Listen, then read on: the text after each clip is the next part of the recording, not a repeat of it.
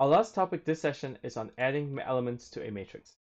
You can grow a matrix by concatenating, which is just a fancy way of saying joining.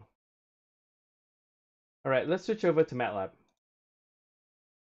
Let's start by declaring a simple vector A equals 1, 2, 3. And let's say we now want to add another element to the end of A, which has a value of 4.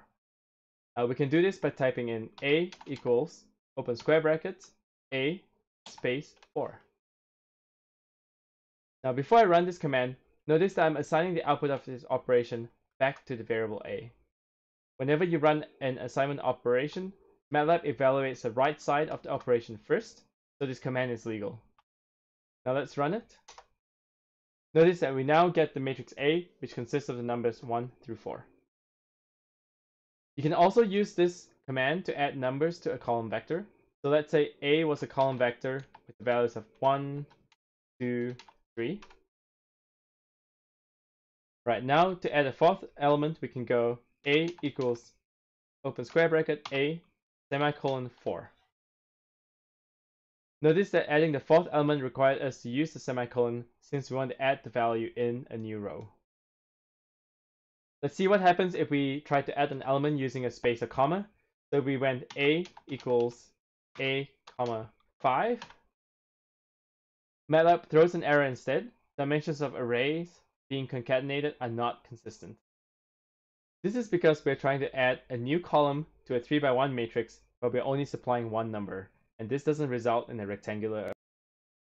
You can also concatenate matrices. So for example, let's declare two vectors, A equals 1, 2, 3, and B equals 4, 5, 6.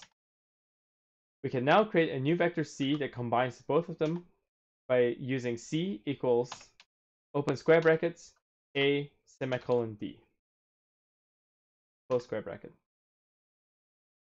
Again, you have to make sure that the result of the concatenation is a rectangular matrix. So for example, if A was 1, 2, 3, 4 instead, then this command does not work.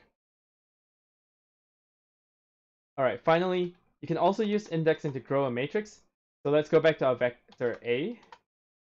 Let's say we now run the indexing operation A, open parentheses 7 equals 7. Notice that A here only has 4 elements. What do you think will happen when we try to index the 7th element? Well, it turns out that MATLAB handles this by simply filling in the missing elements with zeros.